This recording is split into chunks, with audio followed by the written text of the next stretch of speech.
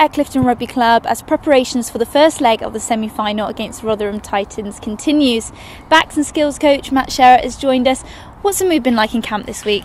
Very good, very buoyed after a brilliant performance and a great result last weekend. So that's really put a spring in the players' steps, and we've had a good week off the back of it really. So we knew confidence would be high Monday after Saturday, and that's proved to be the case. It was great. Absolutely. And the first leg at Ashton Gate, how important is that home advantage? Look, the next two games are going to be massively important, and every game at Ashton Gate's important. So it is pretty much not even one game at a time really. Every minute at a time is high pressure rugby, and obviously being at home gives us an element of confidence because we've had good results at Ashton Gate. But it's going to be a period of high tension and high stakes. Looking forward to the weekend. Brilliant, thanks Matt. Now let's have a look back over the first week of the playoff campaign on Bristol Rugby TV. Bristol hosted their weekly press conference at the Gate, and Andy Robinson said that Saturday signalled a new chapter in the season.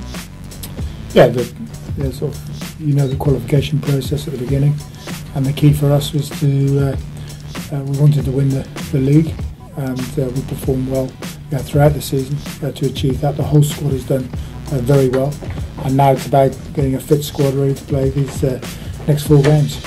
Ryan Jones spoke to us about the excitement of running out in front of the home supporters this weekend. Honest, it's something that we've been waiting for, if you like, for the last few weeks, having qualified so early for the playoffs. But there's a real air of excitement here to have the opening semi-final at home in front of our wonderful fans, as you know, is a real incentive, a real excitement. You know, we didn't get it right last year, and we've waited 12 whole months to make amends. So, you know, we're very much trying to do that. Charlie Amesbury was shortlisted for the Championship Player of the Month after 4 tries in April, and the winger also scooped Bristol Rugby TV's Try of the Month.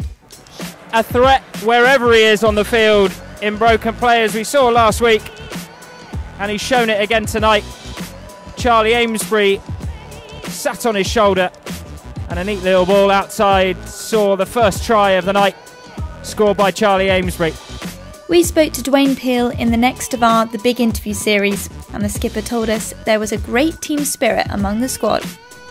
Yeah, definitely. I think that's important in any team sport, and you know, we don't, you know, if we hadn't had that, we'd have lost a lot more games this year. And that's simple, you know. No matter how much talent you got, if you're not together as a squad, it's very difficult. A number of sides have shown that over the years, so that'll be important next couple of weeks. You know, I think, you know, we've worked hard together as I mentioned, as a group.